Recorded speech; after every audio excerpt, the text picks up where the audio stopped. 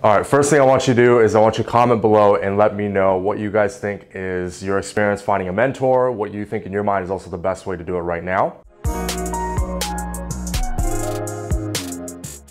So today we're going to do a Breakthroughs with Benson answering your specific questions. And I want to know what specific type of insights that you guys have. You can comment below and let me know. What is the best way to find a mentor? I'm going to give you my own experience finding mentors. And so I think, let me tell you a story actually. The first mentor I ever had was when I was 17 or 18 years old, around there. This is a long time ago, almost a decade.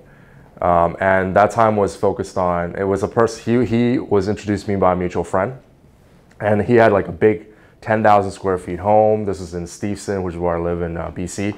And he had like this big home, his mansion. His backyard had 4 full court basketball courts, 4. He had a huge soccer field and a football field. And then he had 2 other like mini homes, like normal homes beside his thing. And so back then I was like, well, I was enamored by the way that all the toys, that he had fancy cars and all this stuff. And I was like, what does he do? And later on, I found out that he had like multiple different businesses. He basically sold a lot of different products, specifically product type businesses. And he was very successful at what he did. But to me, back then, you know, I was just like 17, 18, what do you know, right? You just kind of get enamored by a lot of the fancy stuff that he has. But what was truly priceless at that time, I didn't know he was my mentor because I was just friends with his mutual friend.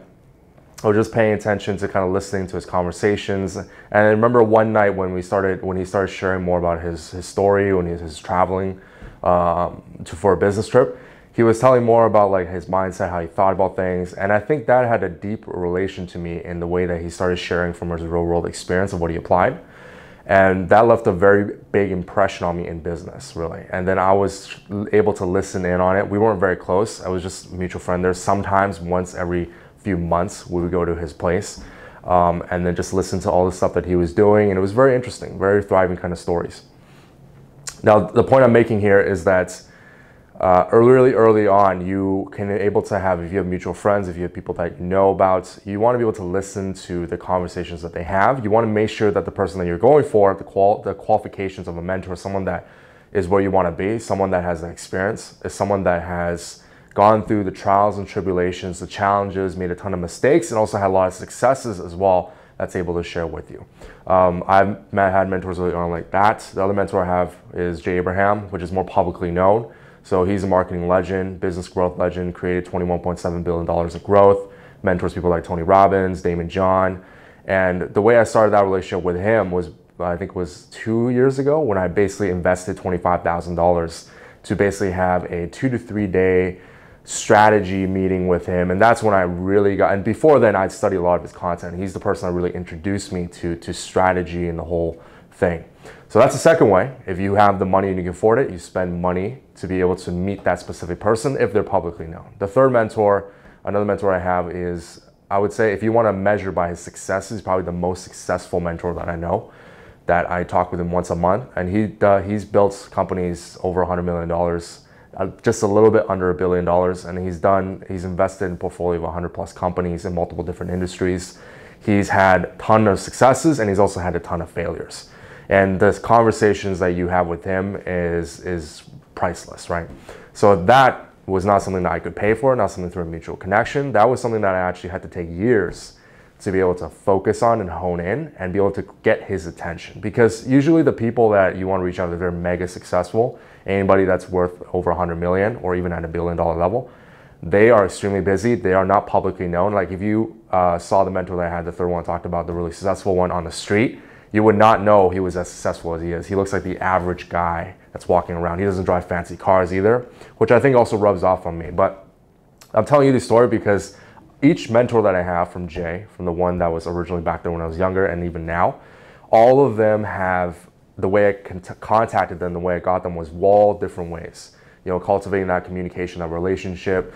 I would say focus on 3 actionable things. Focus on what specific industry, what thing, why do you want to have that mentor? What is the value that makes the value to them? What value are you adding to their life? The third thing is, what is the outcome, what is the result, and what types of mindsets do you want to get? What qualities do you want to get from this mentor? Those are 3 important questions I want you to ask yourself. Going through all these different, and I have multiple different mentors too, I just use those 3 as a way to give you reference. Another way you can think about it is to, not necessarily a mentor, but you can have multiple different people in EO, Entrepreneur Organization, which I'm a member of, YEC, Entrepreneur Council. These other peer groups of entrepreneurs, that's also another way to be able to get a lot of mentors there, people that are in there that are more successful or in other industries that you are not in, to be able to get the insights. A lot of those things just start from there. You want to make sure, the mistakes that I would not make when it comes to getting a mentor is, and I see this all the time, there's people that you are watching this and you know you made this mistake and I've replied to you, is that you email and you're saying, can I have 1 hour of your time every single week? Or can I have, I've even had a guy told me that, hey, can I come to the office just to be around you and help you clean or help you do some administrative stuff? Like, you don't even have to pay me. And again, like, I appreciate those kinds of reaching out. There's a way to add value, but you gotta think about what value means to that specific person. So never ask, when you want to have a mentor, never just directly ask for what you want. Find out what it is that they need and then add value to them in that way. Whether that's working for them for free, whether that's working for them to be able to do something, connecting them with someone, keep adding value. Keep adding value to them. And over time, as you build that relationship, because you want to think of it as, if you were to have a relationship with a mentor for 50 years, how would you approach it versus if you had him as a mentor for a month? You would approach it very, very differently. So I think you got to be more strategic with it. Find out, basically first step, find out who you want to go for, what industry you want to be in, what business you want to be in. Look for public sources. If not, attend forums, meetups of different entrepreneurial groups, have conversations, just start connecting with people.